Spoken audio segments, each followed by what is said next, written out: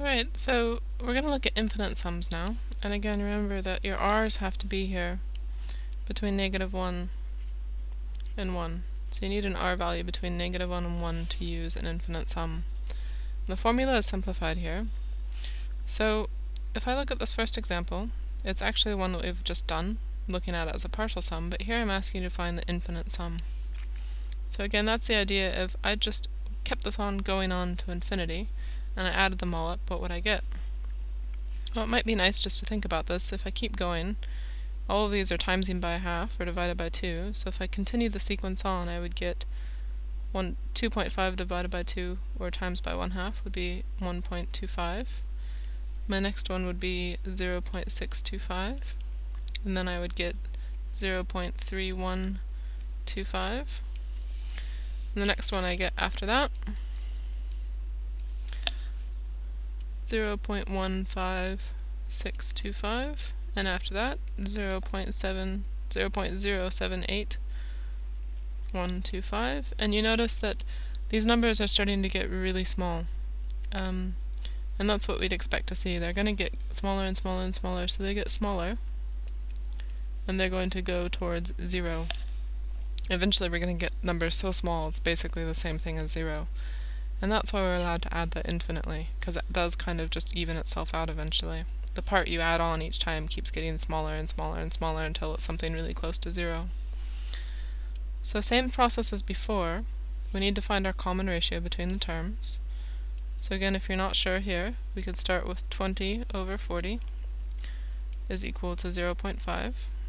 Or you could pick another pair there. We could do 5 over 10. Again, take a term and then divide it by the one in front of it.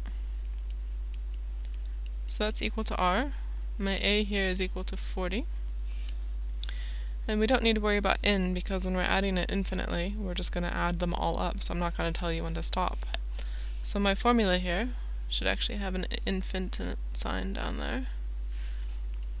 The sum to infinity, like a sideways 8, is going to be equal to a, which is 40, divided by bracket 1 minus r, which is 0.5. And again, with your calculator, make sure you use those brackets. If you don't, you're going to get yourself in trouble. And when we do all this out, we should get 80. Which actually kind of makes sense, because when we added the first 20 terms, looking back up at the first example here from the last video, same sequence, we added the first 20 terms, we got to 79.9999. So again, because the numbers start getting smaller and smaller and smaller, after 20 terms we're at 79.99, all the way up to infinity, you'll even out to 80. So that's what we get. The sum for the first, or the sum for all the terms possible in this sequence, because it's decreasing, is 80. We can take a look at this next one as well. There's another example. So in here, well, in we're not going to use in this case because it's infinite, so we don't need it. We're going to add them all up. A is the first term, which is 8. R here, 4 over 8, is equal to 1/2, or 0.5. And here we're looking for the infinite term. So again, because this keeps getting smaller, I can actually sum them all up. So using my formula, which was a over bracket 1 minus r, we will get a, which is 8, so sum to infinity is equal to 8 divided by bracket 1 minus 0.5, and this will be 16. If you remember from the last video, we got 15 for the first 15.999 for the first 20 terms, and here it balances out to 16. So if you add up all those tiny little pieces, you'll get up to 16. So just keep in mind, with an infinite sum, you've got to make sure that you are only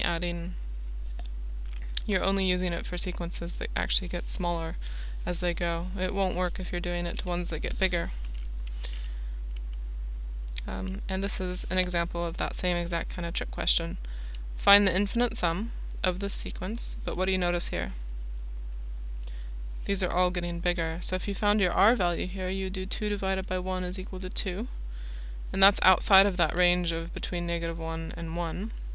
So it's not going to work. You can't do an infinite sum here.